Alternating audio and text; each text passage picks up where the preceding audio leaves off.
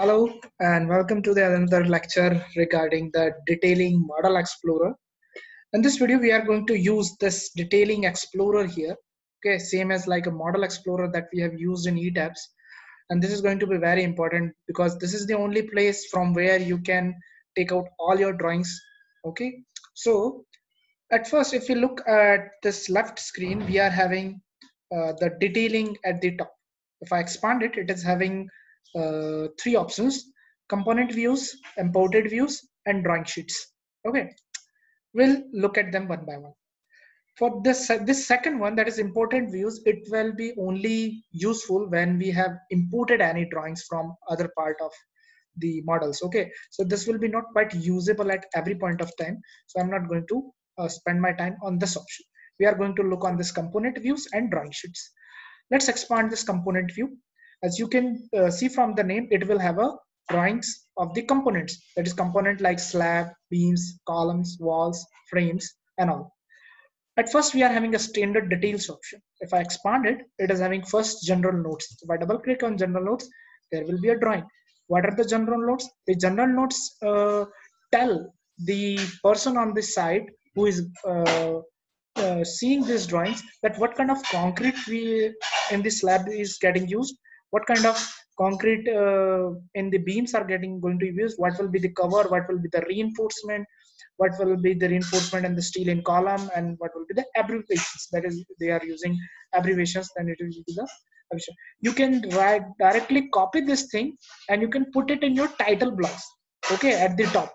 In this previous video I have told you, you can write the kind of concrete and all at a place on the right hand side corner. You can just right click and export this thing, export view, and you can export it into a DXF file. Just copy it from there into the title box, so your drawing will be ready from this perspective. Then we are having a list of drawing, what kind of drawings we are having. Okay, because our project is quite big, so the drawings are quite big. Okay, so but this list of drawing need not to be exported. Okay, then we are having the type concrete beam elevation SS. CSI detail actually make the drawings in three different ways. That is in several different ways, but in our drawing it is having three different elevations. First is SS, it have gave it as a name as a single span. Then we are having DS, double span. Then we are having MS, that is multiple spans. Okay, drawings are drawn on this basis only.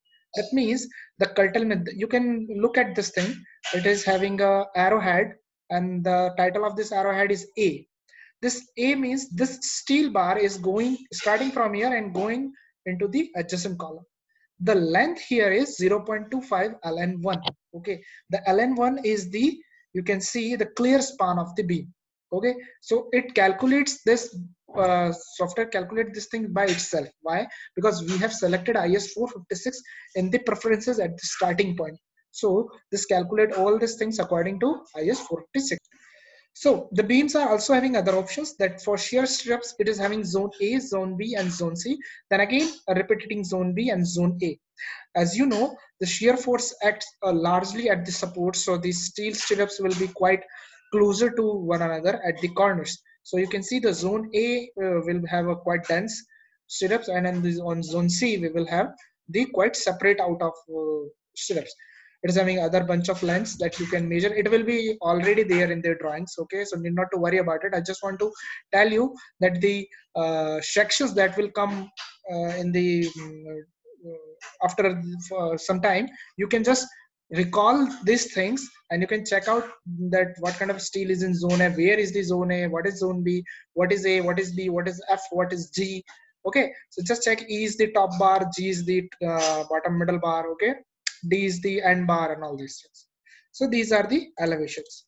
Now we have the beam section A. If there will be a plan, if there is any section A, then section A refers to this drawing. We have the concrete column typical elevation. This is the concrete typical elevation that CSI detail in this drawing is going to get used. Then we are having column sections A, column sections B. These are the standard details. Okay, guys, no need to check all these things. But when you stuck somewhere, you can come here and see what kind of a section it is. Okay, so I'll just minimize. I'll go on to the slab details. Because my drawing is not having slabs designed, so all the slabs are here with the name no rebar. They are not having any rebar. I'll go to beam. Okay, I'll expand the beam detail, then I'll expand the concrete beam. In the concrete beam, we are having three options: framing plan, schedule and tables, and elevation and sections. If I expand the framing plan, it will have the beams on all the stories. Let's say I want to see the concrete beam layout on the story 9. I'll go it on the story 9, I'll click on it. It will have the beams on it. Now you can see the beams name are quite different than this simple term. It is having, its name is, let's say if we talk about this beam, it is having name 9CB7S1. That means this ninth mean it is the ninth story. CB means it's a concrete beam. Okay, and then 7 is the code number given to it, and S was is the span number 1. It is having a span, there is a span number 1. So 9 means ninth story, CB means concrete beam, 7th is the number given to it, and S1 is the span to it. Okay, 7 CB1 we are having a here. Okay, then we are having 9 CB4S2. That means it's a the ninth story is CB4 and the span 1. Because the spans are same, the name is given like span 1, span 2 number. You can go on to any layout and you can see the drawing. For every story, if the layout is same, if for every story if the layout is same, you can just provide only single drawing at this side. But there will be a problem. The problem will be that if you give the story one drawing to the layout, then its beam names corresponds to the 1CB5 as well. Okay, and to avoid this thing, you can change this name. Okay, you can change this name as CB1 just, and you can tell him that the CB1 is having this size. And if I go to the top story, and if, let's say on the 16th story, and if it is having another beam, and so you can give that that name. Okay, you can just change all this thing in the CAD file on just a single drawing. You can change all the things. So these are quite required at this site. So you can just right click, export it on the title block, and you can just take it to the site. So these were about the beams. Sorry, also on the beam we are having schedule and table. If I click on the schedule table, it is having concrete beam rebar table 1 of 7. There are total 7. It is 1 because the beams are quite big in quantity in my drawing. So if I click on this concrete beam rebar table, there will be a rebar table here. Now it's kind of a big table. Okay, now what it shows the number of steel bars at the several locations. Okay, and it also shows the shear strips. This drawing and that beam layout that just I have shown you, these both the drawings are enough at the site to make your project work. Okay, one can see that layout, and then it can see this rebar table and easily can draw the structure. Okay, so on the first we are having 23 CB1. This 23 means it's on the 23rd story. I'm having building of 23 stories. So this is the building. This beam is on the 23rd story, and it is having two spans, S1 and S2. You can check out from the framing plans, go on to 23rd story. You can see we are having 23 CB5S1. So this is how you can recall which drawing you are seeing. Okay, you can go into this. It is having a span of 5.4 meter, that is 5475 mm. It is having a width of 300 by 500 at the A section. Now recall, I have just told you what is A, B, C, D, E, F, G. You can go into a standard detail to recall, and you can go into typical concrete beam section elevation single span. You can see A is this, B is this, F is G, and C. Okay, so this is how you can recall. In the A portion, we are having 2 bars of 18 mm dia, and it compromises of 432 mm square of steel. And on the BCD, we are having no steel. At the E, we are having 2 bars of 20 mm dia, and at F, we are having 2 bars of 8 mm dia. And stirrups, zone A and zone being compromised, no stirrups. At the zone C, we are having 27 stirrups of 10 mm dia at the right 20 mm type A. You can also export this table to the AutoCAD, and you can adjust this thing. That you can say the 2710 is going upwards. You can adjust this thing in the AutoCAD, and it is having typical elevation. So if the contractor doesn't understand what is this, he can jump onto the typical elevations. That is elevation 2. Now, sir, where is the elevation 2? You can go into the beams elevation and section. Okay, sorry. You can go into this beams elevation and section, and you can always go into elevation 2. Or we have just taken out the elevations from here. That is. So for the elevation, you can click this elevation and sections under the concrete beam. Now we want to go on to the story 23 beam. So I'll expand the story 23. Then it is having 23 CB1. I'll click 23CV1 and it is having a bunch of sections, that is section A and section B. You can check out from here.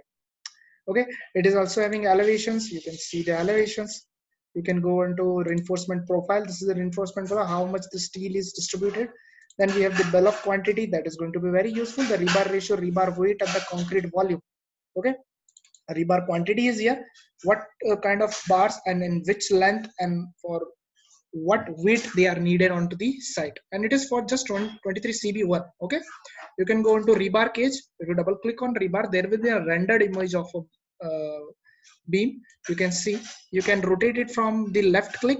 Okay, and you can zoom in from mouse wheel in, mouse wheel up, zoom out, and with the middle mouse you can pan it around. Okay, so this is how you can do it. So every beam is here, every elevation and the section of the beams are present here, story 1 to story 4.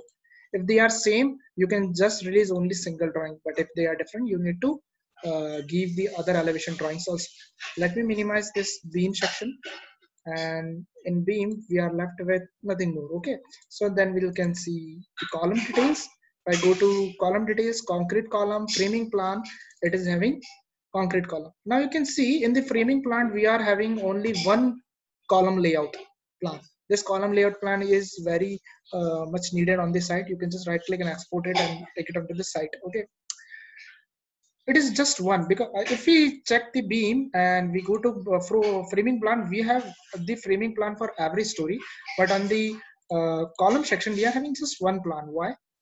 Because the columns are not different, they are same. They start from the base and they go continuous to the top, and they have the same property from the bottom to the right. Because in this etab software we have used a property known as auto select, and which we have given the same property to the one side of the area.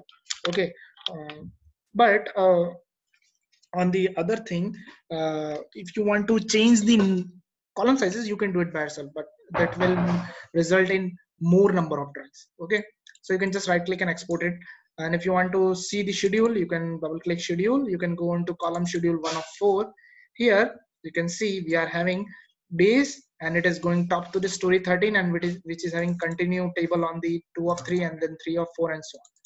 Let's say we consider this column CC1. Okay, if I go to column layout, the CC1 column is here. Okay, so if I zoom in and I go to CC1 column, it is having column size written here. This arrow will take you to the column size, that is 500 by 500 mm. It is the column.